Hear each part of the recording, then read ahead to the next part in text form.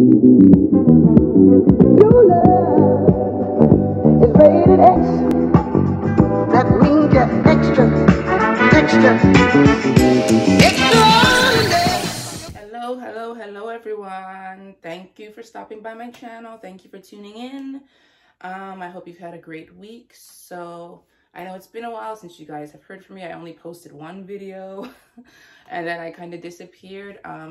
The last video I posted, I had mentioned plans I had to sew and make stuff in March, which didn't happen. I'm sure you guys can understand. Sometimes life gets in the way, and that's basically what happened here. So life got in the way. Had a few family issues to deal with, so I wasn't able to make very much in March, but I did end up sewing in April and May. And it is May 30th today that I'm recording this video. So yeah, I'm gonna show you guys what I've made in April and May. All right, stay tuned. Alrighty, so here we go. This is the chip moto style jacket from Seamwork. I really like this jacket. So the pattern was fairly easy. Only thing is you have to pay attention when you're sewing these front pieces. You kind of sew them opposite, and that's what allows it to close,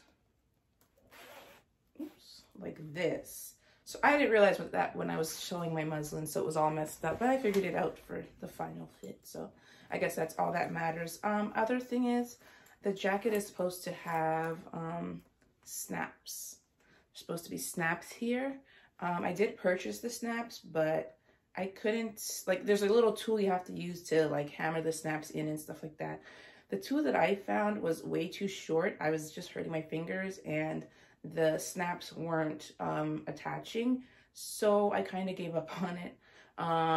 For future, I'll probably look for something, a better tool to use, a bigger tool to use, so that I'm not, you know, basically hitting my fingers when I'm trying to hammer it in or whatever the case may be.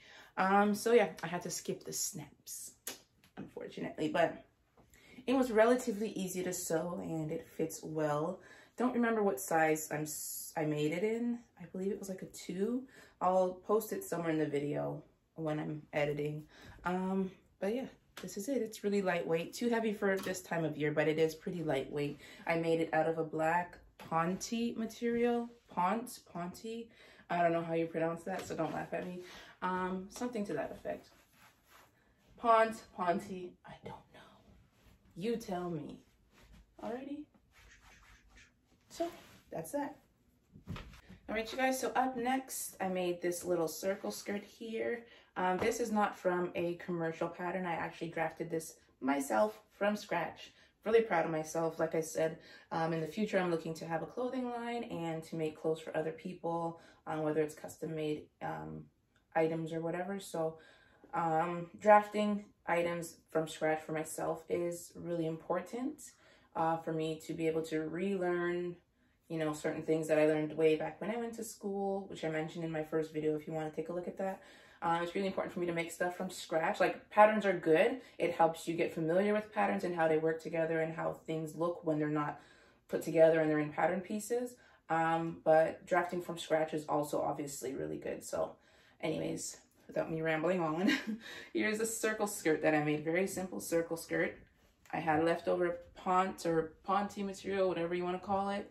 And so I just drafted this little skirty skirt. Hopefully you guys can see. I'm on my very top of my tippy toes. Maybe I should just angle the camera down. Let me change the angle just a little bit. Okay, there we go. That's better. So yeah, this is the circle skirt. Very easy to make. Don't remember the length that I made it in, but kind of got a big butt, and so I couldn't make a hem. Like, it's right underneath there. So if I would have made a hem, I'd probably be exposing myself. So kind of just had to let it be. But I love it. Like I said, I don't normally wear skirts, but this I really like. I really like this. I think I'm gonna probably buy some more similar material. Let me just, sorry guys. Still no good. So I think what I want to do, since it's summertime, is probably buy some more similar material in different colors and make myself another skirt or two, right? I think it'd be really cute. Oh, I think it looks good on me considering I never wear skirts. I'm always in shorts or pants. But this I love. Yeah, that's it for this. All right, so the next piece I have to show you is another self-drafted item. It's probably my favorite out of all the things that I've made. Just because the material is so pretty and it was so easy to make. I drafted it from scratch, didn't take me very long. I just kind of used some very basic shapes to create what I call, I guess, a duster robe. So anyways, let me just get it and show you. 1 second, peoples.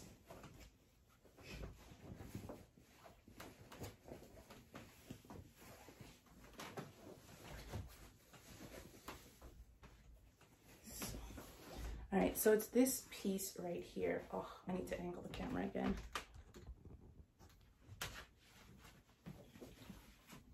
So it's this piece right here. I used basic measurements and shapes to make a little duster robe for myself. This material was on sale downtown Toronto, and it's very different from material I would normally buy, but like it's just so pretty. Look at it. Look at it. It's just so pretty. So I bought some, not really knowing what I was going to make with it. I had no idea what I was going to make with it, but I was just so in love with the material. And so yeah, you could literally just throw one of these on and that's your outfit. Like, you're going from basic white tee and jeans, throw this on and spice up your outfit a little bit. Just add a bit of color, a bit of personality, whatever, right? It makes it easy. And you're good to go, I think, you know. I mean, I'm wearing jeans right now. If I had a little pair of booty shorts or something, I think that'd be really cute. But yeah, this is probably my favorite out of everything I've made. I love it, and I'm so happy with it. All right, and so time for the next garment. You guys, so now the next item is this top that I made. It is a peplum top. It was very easy to make. I drafted this from scratch. Some simple shapes, some simple techniques, a little ruffle at the bottom. I'm planning, the reason why I wanted to make this top, I want to make a skirt with a ruffle, diagonal ruffle. So I thought that this would be really good practice. And I think it turned out really nicely. And I like the color, and I think it'll be cute for the season. Let's see. Do a full tour here. Anyways, tell me what you think about this top down below. I think it's cute. Like I said, I switched into the black jeans. I just feel like it looked a lot better with the black jeans and the ripped up blue jeans. And I think it's cute. And I think I'm gonna wear this at some point in the summer out and about. Don't know where because everything's closed.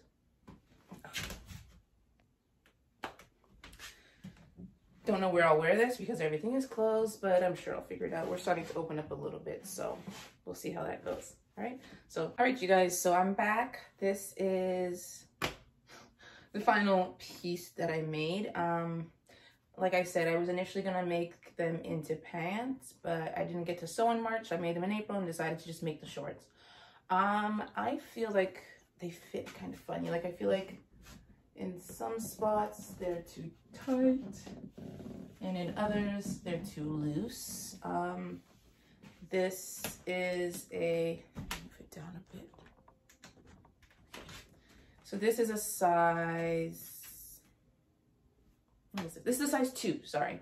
Initially I made a size 6, which was too big. So then I went down to this 2. Then now I'm thinking maybe I should make the 4 because it's kind of pulling here as if it's tight. But then the crotch area just seems so loose and too low. I did find a video on how to fix that. Like, I found a few videos on how to fix the crotch area if it's not fitting right. I tried to do what it suggested, but it just didn't work out for me. So I ripped out the stitches and I just decided to leave it as such. So you guys, this is just a muslin. I haven't made it out of the material that I was planning to make it out of. And the shorts, they don't look as, they're supposed to be paper bag at the top, and they don't really look paper bag right now. Don't know why that is. They did the other day. I don't know. Anyways, you guys give me your opinion. Tell me down below. Should I make this in my material that I had planned, or should I try to fix it?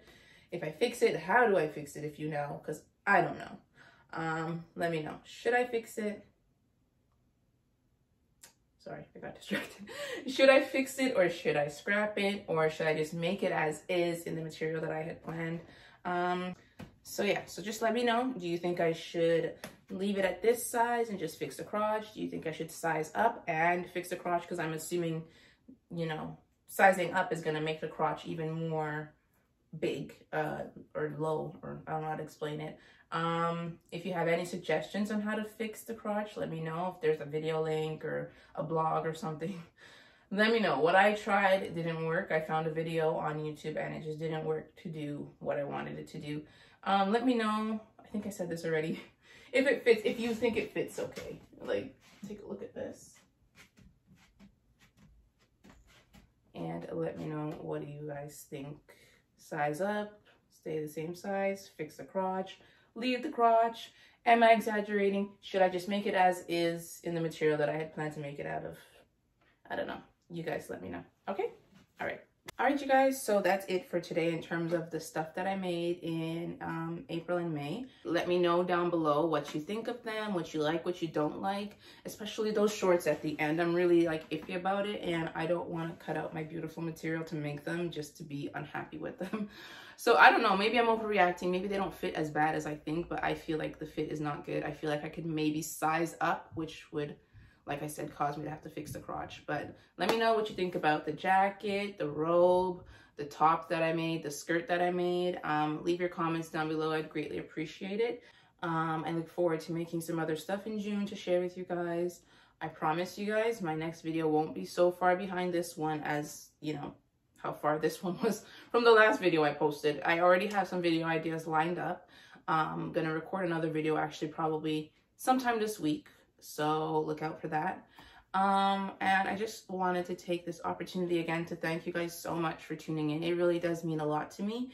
It's not easy making a decision to start over, to start a business, stuff like that. It's not easy. You get a lot of criticism, a lot of people questioning, you know, why you want to do that, you know. As I stated in my last video, I went to school for accounting and finance.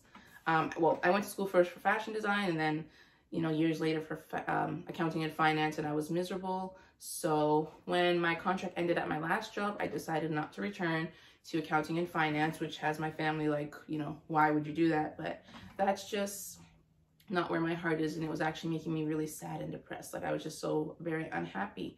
So starting over, I'm not like in my 20s, you know what I mean? Don't want to give away my age, but I am in my 30s. So starting over at this point, a lot of people question it. And I think it's just something in society that tells us that, you know, at a certain age, you should have your education done. You should know what your career is. You should be on the right path, and, you know, all of this crap that they feed you. Like, you don't have to subscribe to any of that, okay? You don't have to subscribe to any of that. Subscribe to whatever makes you happy, and this channel.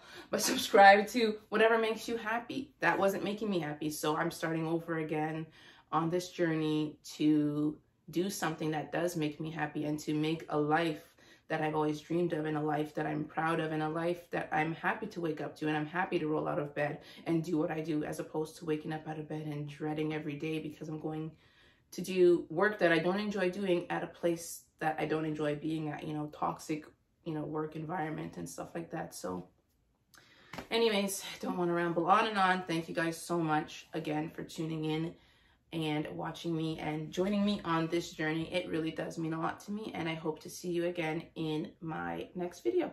All right, thanks. Bye.